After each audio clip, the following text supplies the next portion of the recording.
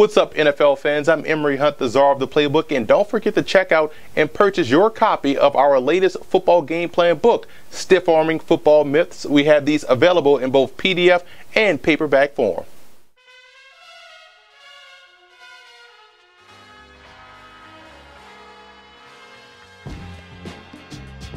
For Baltimore in this ball game, you want to force those Steelers linebackers to cover. I think the Ravens have the advantage at the tight end position with Owen Daniel, Brock Kilmore, even at the fullback with Kyle Juszczyk. I think they can have some success operating one-on-one versus those Steelers linebackers, so you have to find ways or create ways to get those guys matched up in coverage. And you want to make Big Ben beat the blitz. I think that's how they can have some success versus the Steelers passing game. We know the offensive line is having issues in protecting Ben Roethlisberger. We know the Ravens can provide a lot of pressure in their front seven, and I think they have to make Big Ben get rid of that football quickly. And they have to find ways to take away Antonio Brown. I will be interested to see how they do so, whether they bracket him, double him, try to combo cover him with a backer in the corner or a corner in the safety. They have to find ways to make Ben Roethlisberger go to those other targets in the passing game. And for the Steelers in this ball game, don't overthink the running game. If Le'Veon Bell can or cannot play, don't get overly creative in trying to find ways to move the football on the ground. Just turn around and hand the ball off to Josh Harris, to Dre Archer, maybe even giving Ben Tate some carries. Don't overthink the running game versus the Baltimore Ravens. And that defensive line has to win the individual battles up front. They got to find ways to play on the opposite side of the line of scrimmage. We're going to talk about that later on in the video, about these guys getting off blocks and being effective versus the run. That offensive line and pass protection, they can't have an off day. 33 sacks so far on the season. Again, you can't carry over what you've done in a regular season from a bad perspective into the playoffs. That offensive line has to be able to pick up the blitz. They have to be able to recognize stunts, and they have to continue to open up holes in the running game. They've done a great job running the football. Pass pro has been a little iffy, spotty at best, and they have to do a great job versus Baltimore in this ball game. This week versus the Pittsburgh Steelers, the Baltimore Ravens will have to be able to beat the blitz, and I'm going to show you how they can do so. Two separate blitz beaters, depending on what they do with the guy that's covering number 2. 1, 2, 3, you want to read the slot guy, and if he comes off a blitz, you have your built-in blitz beaters. You have your shoot route by the tight end. You're going to send your slot guy up the middle of the field, up the seam. You're going to have your outside receiver run the 14-yard comeback, 14 come back to 12. Picking up the blitz, because if he blitz, you want the running back to pick up this blitzer off the edge. That way Flacco can get the football out of his hands quickly. You have your seam route, hopefully pulling the safety, clearing space for the corner, and this comeback route right there. Now, let's say this guy wants to drop back in zone, and you have a little time back there in the pocket versus zone. So what do you want to do? You want to take a shot deep down the field when you have zone coverage. Let's say he drops back. So what you want to do is run your wheel with the slot guy. You want to get that safety out of the way. You want to run your tight end right down the seam. Now the safety is in the bind. He has a 2-on-1 go. Does he trust the corner to hold his own 1-on-1 on the outside? If so, he's going to take this route right here. And now you have your in route coming right there, and you can leak your back out if you want to. So now you've flooded the area to the right side of the formation.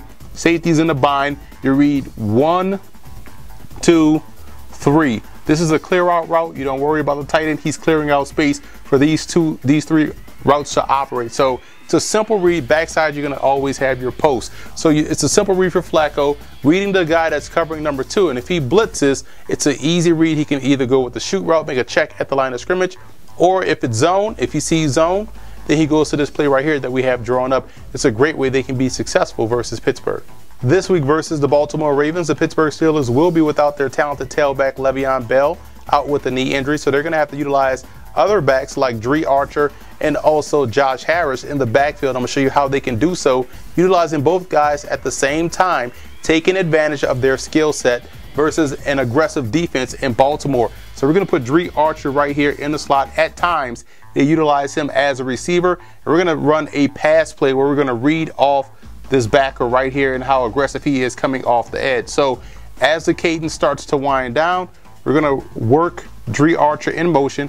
And once he gets outside leg of the guard, you want to snap the football, fake the read right here, but you're not going to give it anyway. You're just faking a read to get up in there, and you're reading this backer. If he squeezes down on this run play, then it's a simple pass because you're throwing the football right here to Dre Archer, dumping it off.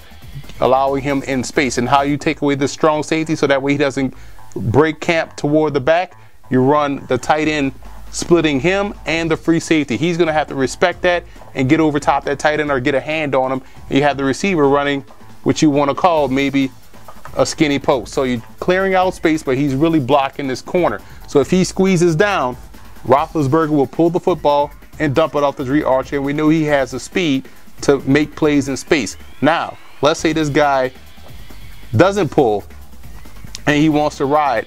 Let's say he wants to get a good bump on this tight end before he releases out in the route.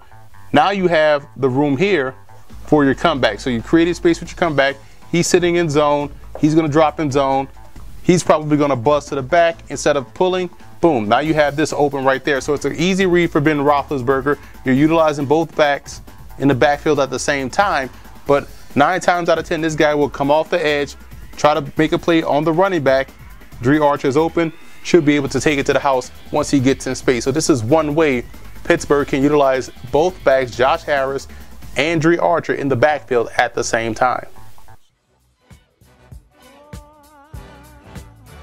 The Ravens have to play much better versus the spread, and you'll see right here versus San Diego, they're in either cover 4 or cover 0 versus an empty set. Now up in the slot, you have Ladarius Webb matched up over Keenan Allen, and Allen is going to run a corner post route, giving Webb a good fake, using his leverage against him for the touchdown. And as we run it, you'll see Webb is playing for the corner the entire way. Now maybe he expected the linebacker to get a deeper drop, but you can't put yourself in a bad spot because of bad technique. You either play the corner if you know you have help to the inside, because there's no way you can get those hips around in time to make a play on the ball. And that happened right here on this play, and it resulted in a touchdown. Pittsburgh would try to spread out the Ravens to try and attack individual matchups the same way. For Pittsburgh in this game versus Baltimore, it's all about stopping the run, and it starts with the nose tackle, the guy that's playing over the center. In this play is Cameron Hayward. He has to do a better job of beating that block. He can't allow himself to get reached in the running game. That's a 4-yard gain right there. Yes, he is part of the tackle, but again, you have to be able to stop that play at or behind the line of scrimmage.